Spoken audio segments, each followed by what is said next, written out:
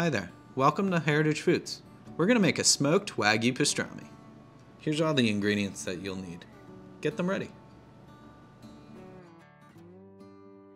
We're going to mix all of our ingredients for the brine in a large stock pot.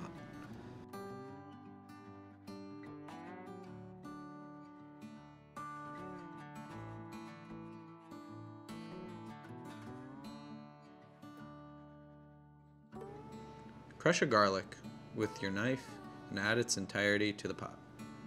We're going to peel a whole orange and juice it into the brine.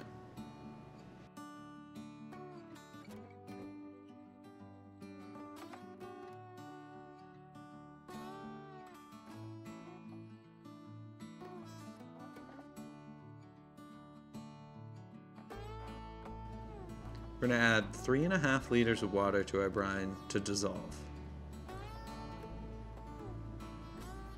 And we're going to bring that pot up to a simmer to help dissolve the sugars and salt.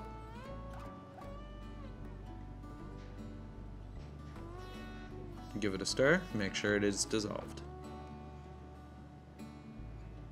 After you've dissolved your brine, pour into a container with 4 liters of cold water. This will help the brine cool very quickly so that we can immediately pour over our brisket.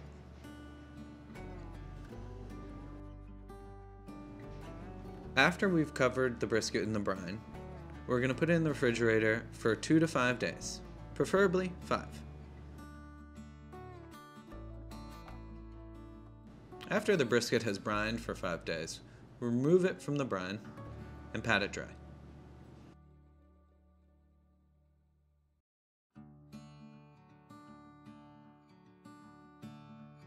Now we're going to grind some coriander and black peppercorns. You could do this in a mortar and pestle or an electric spice grinder. The electric spice grinder will be faster, but be careful that you want coarsely ground. Don't overgrind.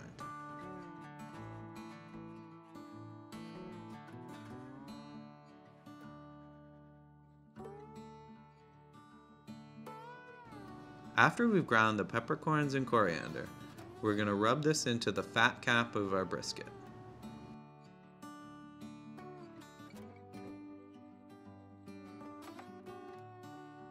Now we're ready to take it out to the smoker. Get your smoker preheated up to 225 degrees.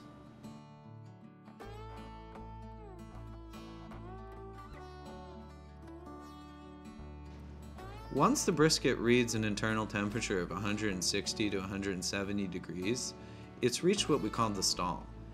And it'll take much longer to cook if you don't wrap it. So we're going to wrap this in foil and then return it to the smoker for its final cook up to 200 degrees.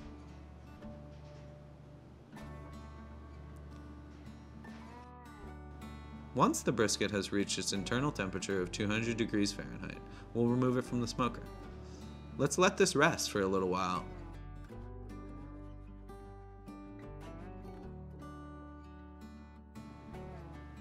I got a little too excited. I couldn't wait for this to rest, so I sliced it open a little bit prematurely just to show you the interior. Now look at that juicy pastrami.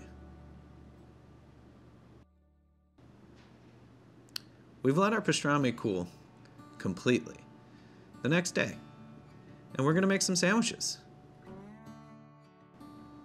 We have Cleveland kraut, the classic caraway flavor, Rick's Picks, the people's pickle, and Wilder Mustard's Dijonish mustard that we're going to pair with the pastrami on rye.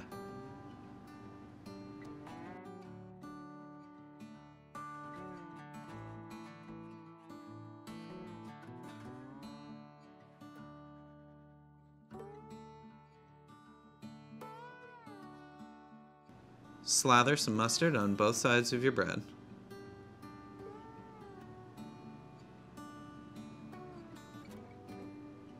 Then we'll pile our sliced pastrami up.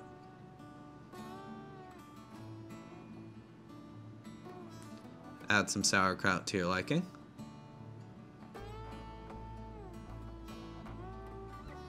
And the pickles.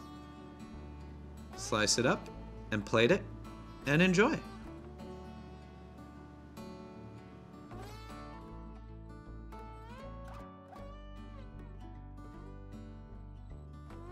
And that's how you make a smoked Wagyu pastrami.